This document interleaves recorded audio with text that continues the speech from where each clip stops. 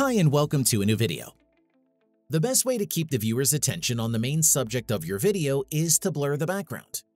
Normally, video editing is easier on a computer. However, several apps now offer the convenience of editing videos with your phone, and Capcut is one of them. In this video, I will show the easiest way to remove the video background using Capcut. Let's go. To get started, open Capcut on your device. Click New Project and add the video you want to edit from your gallery.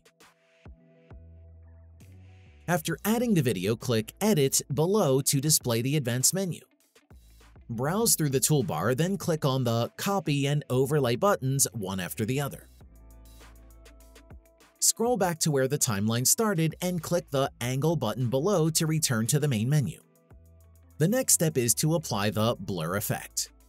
This time, click the Effects button on the toolbar and pick Video Effects from the available options.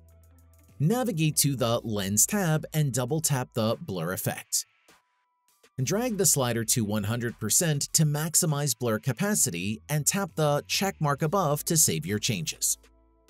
When the blur layer is added, drag the handle to the end of the video timeline.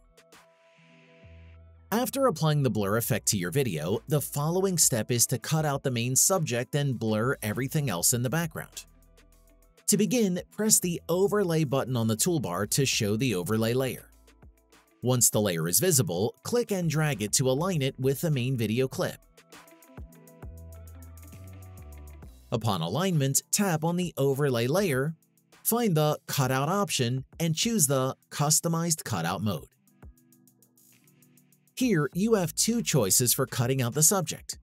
First, you can use the most convenient selection tool called Quick Brush. Simply swipe in the middle of the subject and it will be selected almost evenly. However, this feature is only available to Capcut Pro subscribers. The other option is to manually select the subject. You can use a combination of the brush and wipe tools. Tap the Brush button and adjust the size to your liking.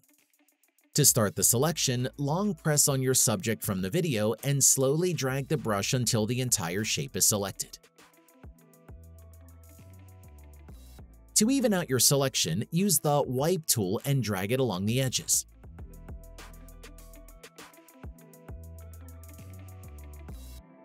After selection, just wait for the program to finish removing the background. When the cutout is applied successfully, click the check mark to confirm your modifications. As you scroll through the frames, you can see that the background is blurred and the subject stays in focus throughout the video. Now click the Upload button to save the final edited output of your video.